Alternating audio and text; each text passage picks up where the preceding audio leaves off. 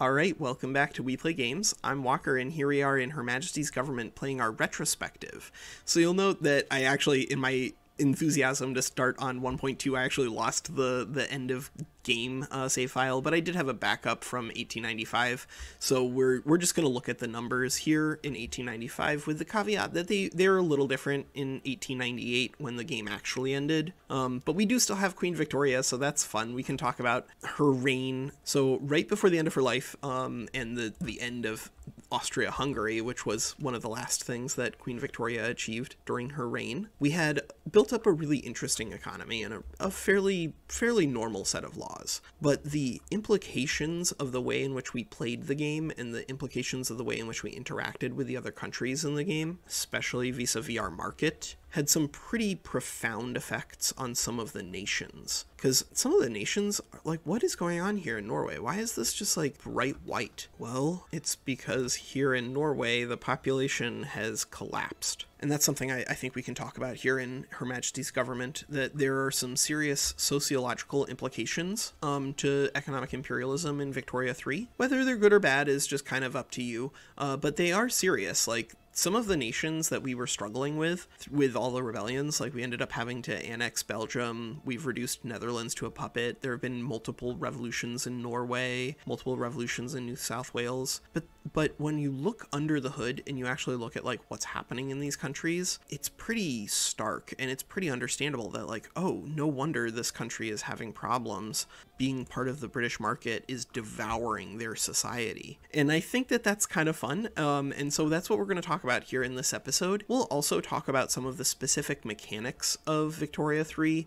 Like, I want to highlight why we have some unincorporated states, the political implications of unincorporated states. I want to talk about free trade a little bit, but we'll also just like look at some of the numbers. With 1.2 here, some of this stuff that we've done in Her Majesty's government might not necessarily be replicatable, but I think that you can do something pretty similar in regards to utilizing bankrolling to expand peacefully, because that's what we did here, right? Literally the only thing that we took was Eastern Mali. All of the people who are puppets now are puppets of their own accord because they had revolutions and made us put them down. Like the Netherlands and Brazil are both our puppets because they just were having stability issues. And we have a lot of protectorates and a bunch of people in our customs union. And so what that's meant is that over the course of this 19th century, there's been a lot of population exchange without necessarily as much land exchange.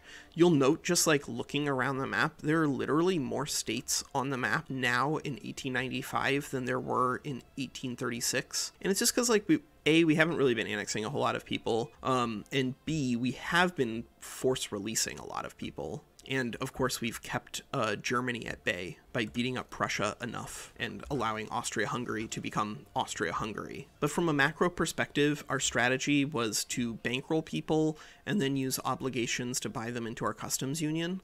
But the way that that works, of course, is that you need to be able to hit a good acceptance score. And one of the things that holds your acceptance score back is infamy. So we really couldn't afford to have just tons of infamy if we wanted to be relying on bankrolling. But the other thing that we can be doing, of course, is trade. And so trade here in Victoria 3, I think, is kind of not understood.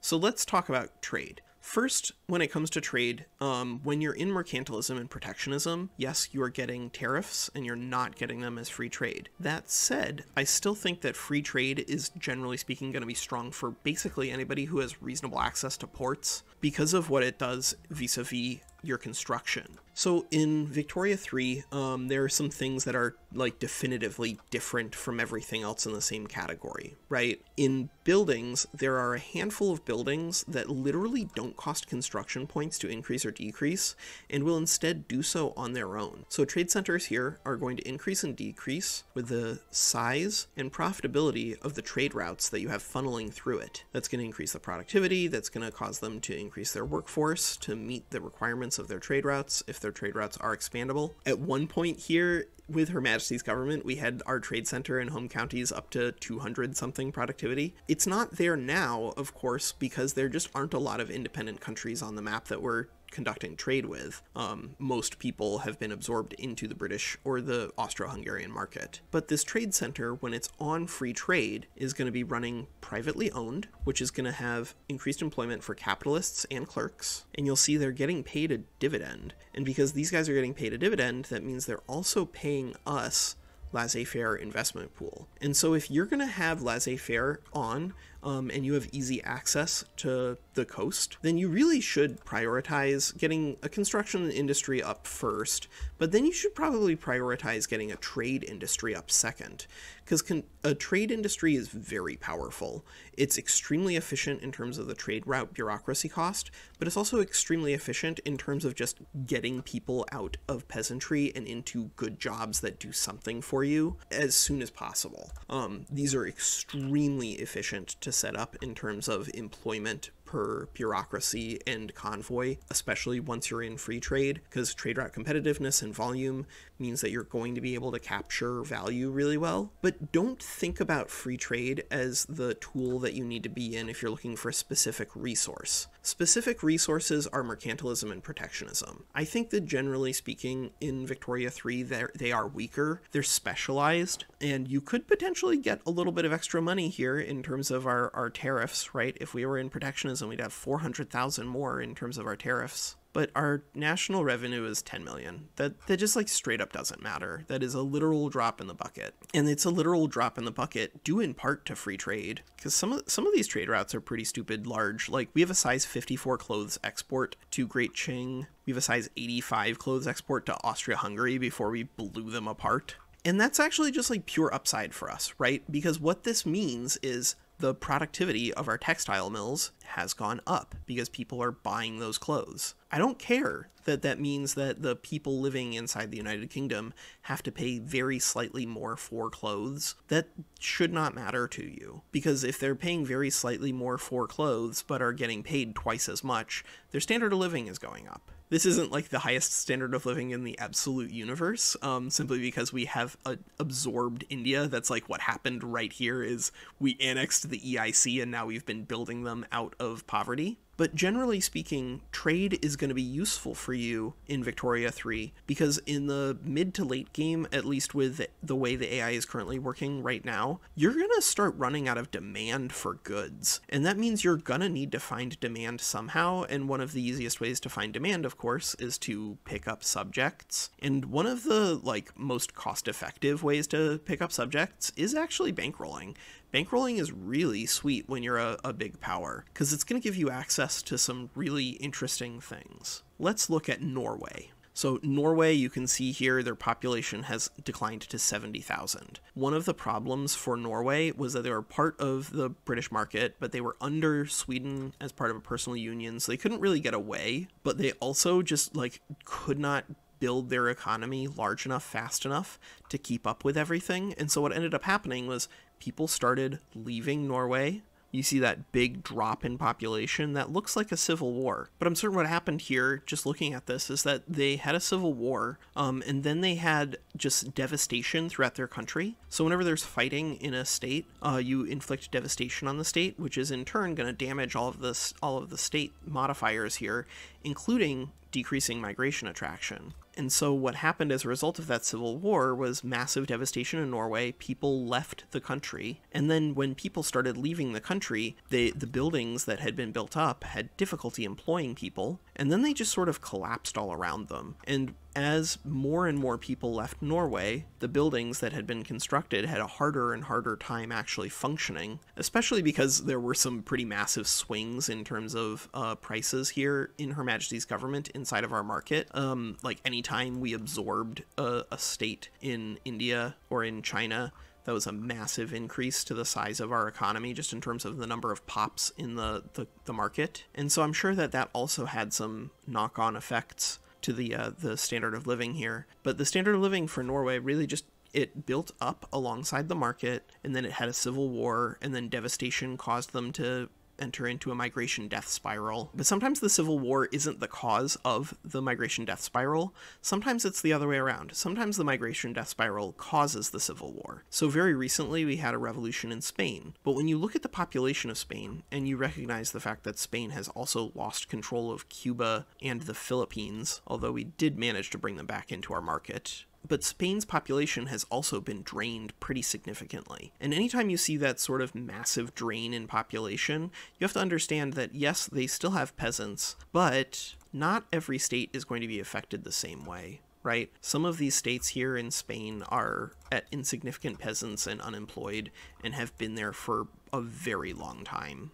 Yes, and you can see here devastation on Spain. They don't have as much anymore because it has been a little while since the Civil War ended. But that devastation, I'm sure, along with the turmoil, has hurt the population locally and encouraged lots of migration out. And the way I'm sure of that, of course, is that if we look at where Spanish people live, population in Great Britain, 7 million. Population in Spain, 7.8 million for the entire country. In Norway, 70,000 people in the entire country, regardless of the culture. There are 461,000 Norwegians living in Great Britain. But not every society was affected equally here in the game, and I think that part of that is due to the fact that some of these countries just had larger and more complicated economies set up, but I think also part of it is simply due to the way that we have our unincorporated land set up. So one of the most important things in Victoria 3 right now is the delineation between incorporated states and unincorporated states. So we made a deliberate, lore choice to not incorporate the entire empire, but it also had some economic implications for us. So unincorporated states are pretty meaningfully different from incorporated states. Unincorporated states, first, they have all of these modifiers down here. Minus 33% minimum expected standard of living means that it's actually a lot easier to get people well above their expected standard of living, which means that you can build loyalists in unincorporated states a little easier. You do not have access to institutions, however, because you don't spend any bureaucracy there, you don't collect taxes, but no institutions means that you do need to expect more revolutions in those areas, because you don't have police to combat turmoil. You don't have National Guard to combat turmoil. And you also have this minus 25% malice to infrastructure. So, why would we want unincorporated states? Well, it's minus 50% universal political strength. And what that means is, if I have a desperate need to build a whole lot of agricultural buildings, because I need those resources to funnel into the industrial buildings back in England, that I should build those agricultural buildings in unincorporated states. Because now you see we have this 101 level opium plantation in South Bengal that's giving 10,000 aristocrats a lavish standard of living. But our landed gentry here in Her Majesty's government is at 1.5% clout. Despite the fact that these are not just pitiful, tiny economies. 182 million GDP in South Bengal, 200 million in North Bengal, 129 in Delhi, 155 in Bihar. By comparison, Great Qing at this point is down to 139 million GDP. And so we actually built several states in India up to having a statewide GDP larger than Great Qing's. But we still haven't drowned out the political power of our home counties. Part of that, of course, is that the GDPs here back in England are also ridiculous, 300 million, 200 million, 267, 187. But the other thing is, of course, unincorporated states are going to encourage pops to be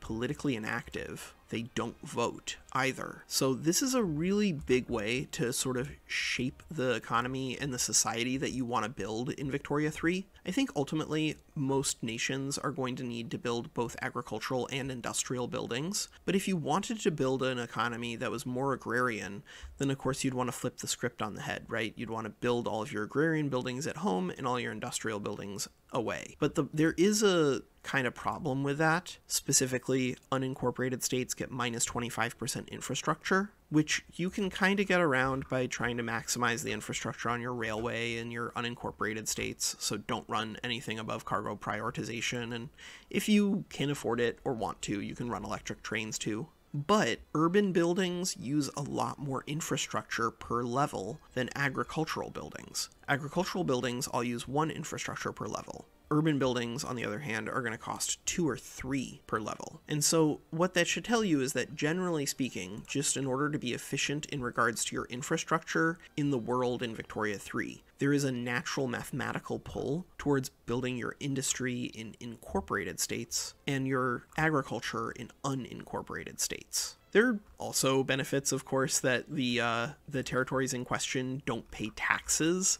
if they aren't incorporated, and so if you're building a massive GDP in a specific state, you probably want to be taxing that state. But I say only probably, because South Bengal is doing very well for itself. Its migration attraction is really high, despite having a penalty from oil rush. And part of that is just there's a lot of really good jobs here. The standard of living is very high, and the standard of living is very high despite being on colonial exploitation, because colonial exploitation gives you an extra reason to want unincorporated states. It does have a subsistence output and starting wages penalty, so only switch in to colonial exploitation if you're willing to invest construction points in your empire. Otherwise, colonial resettlement is much better. Plus 100% migration attraction means that we can kind of destroy societies the way we did for Spain and Norway and the Netherlands. The poor Netherlands, look at what happened to them. But not every country within our sphere was devoured. Some actually joined us in the feast. Like, look at what happened in South America. Look at the standard of living in Peru, Bolivia. Look at the population of Argentina, right? These nations have done very well for themselves by attaching themselves to the British market. And Peru, Bolivia even has built away most of its peasants. Unfortunately for Peru, Bolivia, they still haven't, like, maxed out their oil rigs or anything like that. One of the more interesting things for me, though, in Peru, Bolivia is the nature of their government. So it's a military dictatorship with armed forces in control. They've got some pretty extreme political movements moving on in the background, but they still have state religion on the books. And as you'd expect, of course, that means that Peru, Bolivia is just, like, overwhelmingly Catholic. And there's some Spanish living in Bolivia. So looking around the world, we can also kind of, like, see where the Spanish people are living in Her Majesty's government. So Spanish, for instance, have resettled largely in Patagonia. Relatively small numbers of Spanish living here, but in basically every state. Enormous number of English people living in home counties. There are 60 million English people in Her Majesty's government, and 11.8 million of them are living in home counties. But because of our recent annexation of the East India Company, when we go down to look at our culture map, wow, just look at the massive distribution of people living within Her Majesty's government, within the borders of our empire. But then, of course, the political strength, yet again, this just highlights the importance of understanding unincorporated versus incorporated states. If you want to specifically enfranchise specific interest groups, be aware of the economies that you're building. Be aware of the population that you are employing. In the religion, as in the culture, we have actually the largest plurality is Hindu, but the majority of political power is in the hands of the Protestants. And that's not due to discrimination exclusively, although it is, of course, partially due to the fact that we are in freedom of conscience versus total separation, but because culture is telling you the same story, that there's just not a lot of political power in the hands of people living in India, and that's understandable because they're not living in incorporated states.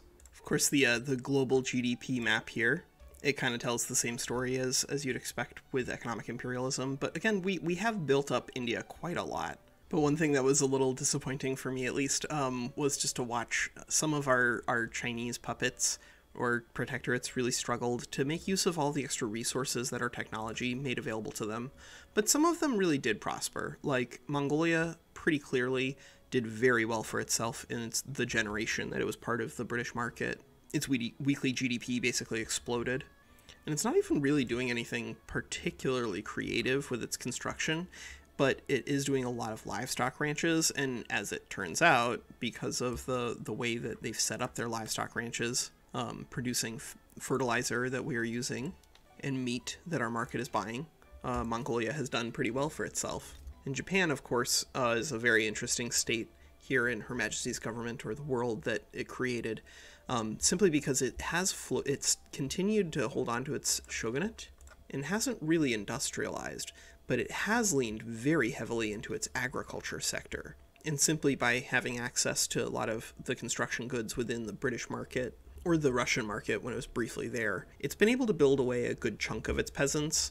But make no mistake, in terms of the political makeup of this country, it is still largely an agrarian society. Looking around at standard of living, you can see there actually are some countries that are doing pretty well in terms of their own SOL here. Honduras and Nicaragua have done incredibly well since joining the British market, and their populations have grown as well as their GDP, and that's just pure resource extraction for them in Nicaragua, right? Their economy is 100% logging camps and agricultural stuff. But because our economy in the UK is going to be largely prioritizing industrial things in our incorporated states, that's a good place for Nicaragua to try to find efficiency for itself. They have lots of laborers, so lots of automation that they could still do if they wanted to drive their numbers even higher. But they're doing pretty well. And it looks like Honduras is largely doing the same thing, but they have begun to industrialize, right? They're building an arts academy, they're building a tooling workshops. And their trade unions are starting to move up in the world there in Honduras. Still very, very marginal in Nicaragua. Now, this was different by 1898 because we did cut Austria-Hungary down to size. But the general distribution here is going to be pretty similar. Right now, we're third in terms of total SOL. Hamburg is actually above us. Hamburg being part of our customs union and having basically just built a little bit of furniture. That's about it. They're furniture and tools. But that's a really powerful way to make use of a big market like this as a subject if you're not going to be able to specialize in agriculture because you don't have any arable land. You could specialize in resource extraction on the small plots that you have and industry, because industry is one of those things that's pseudo-unlimited. But then there are some other more curious things here, right? Like Hanover, for instance, has actually had its standard of living increase pretty considerably as it's joined the British market, but it's also had its population decrease, all while watching its GDP massively increase. And so there's some stories here within the game that I don't know if I really can actually analyze, because I'm not sure why Hanover was having so many people leave. Looks like they might have just been having turmoil, because turmoil is one of those things that, at least in 1.1, the AI does seem to struggle with managing. But there is one thing that I want to highlight as to how we were able to build home counties and East Anglia and all these guys so far above their overpopulation cap. And it's just because we were overbuilding buildings. If you don't have enough peasants locally to actually staff a building, you can go ahead and actually build a little bit over the number of employable pops. And what will end up happening, of course, is that the buildings will compete with each other in terms of wages. And that increase in wages, because they're all trying to maximize their own profit, and if they could be more profitable by hiring one more person, they'll hire one more person. And then they have to compete against each other for the limited number of pops, increases the wages, and that increase in wages is going to increase your local standard of living in a way that's going to have a productive increase to your migration. Apparently this has been buffed in 1.2, but in 1.1 it was still very powerful and very easy to utilize overbuilding in order to encourage migration. I think as a retrospective on just like utilizing free trade, of course the thing that's like critical here is just capture productivity. Don't worry about all the other stuff. Productivity is the reason that you're in free trade, right? I don't care about the standard of living knock-on on liquor. I don't care about really anything except for capturing differences in prices and translating that into money for people working in the trade centers, and therefore translating that into investment pool and like real jobs that I don't have to spend construction points on. But let's talk very briefly about Austria-Hungary before closing the book on Her Majesty's government. So I think it's more useful to do it here in 1895 than in 1898 after we'd blown it up. But I think just looking at the nation that the AI built here for Austria-Hungary is going to be interesting to look at nonetheless. First of all, you should know, obviously, this GDP is very small for Austria-Hungary in 1895. Despite being the second largest in the world, that's still pretty anemic for a great power at game start. But their standard of living is not doing poorly.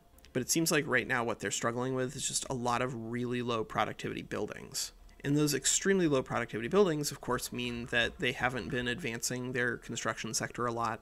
and they're still kind of at the point where their economy is not utilizing maximum methods of production. Yeah, they only have 21 construction sectors on steel right now, and they're at maximum gold reserves. Oh, excuse me, they're at way over maximum gold reserves while having a general strike in effect. But that said, the AI is still conducting some trade all on its own. You see here they're actually importing 38 levels of clothes from Great Qing. If you'll recall, we're actually exporting tons of clothes to Great Qing ourselves. So it's possible that the Austro-Hungarian Empire at this point in its development was actually double dipping into the British market, buying both our clothes directly from us as well as through the Chinese. And they're importing 72 levels of grain from Great Qing, importing 57 levels of furniture from France. So the AI is absolutely participating in trade in the real world here in Victoria 3. And they're doing it in a way that I think is not necessarily a bad thing, right? Yes, there is some value to specifically importing construction goods at the beginning of the game, but by the mid to late game, especially if you're in free trade, you just want to trade for volume. You just want to trade for money. That's really all you care about. Though, of course, here, as Austria-Hungary in 1895, they are still relying on hereditary bureaucrats. Oh, Austria-Hungary. Oh boy. And France, here, looking at their technology, they have 50 innovation, which means they don't have a single academy built. But this is 1.1, so the AI was having some real issues in the game. Austria-Hungary at least has a small university in Austria, in Vienna.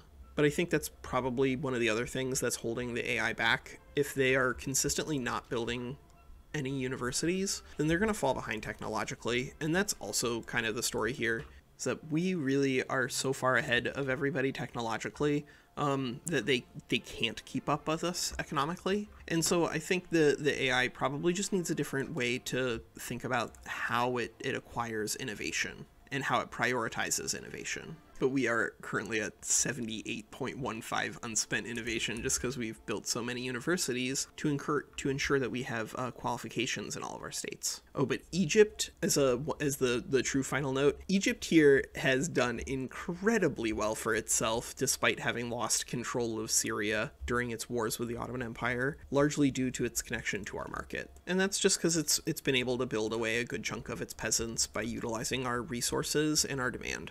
They're down to 600,000 peasants versus 1.8 million gainfully employed. But here, just shifting over to Prussia, it's pretty clear that at least the AI is definitely capable of building universities because they're literally building them right now. So I think the AI is getting there for Victoria 3. We'll see how 1.2 affects gameplay, but I'm really excited to be playing around with it. It looks very promising, and I think that it's a good step in the right direction for the game. All right, that's Walker, and that's our retrospective episode of Her Majesty's Government here on We Play Games. Take care.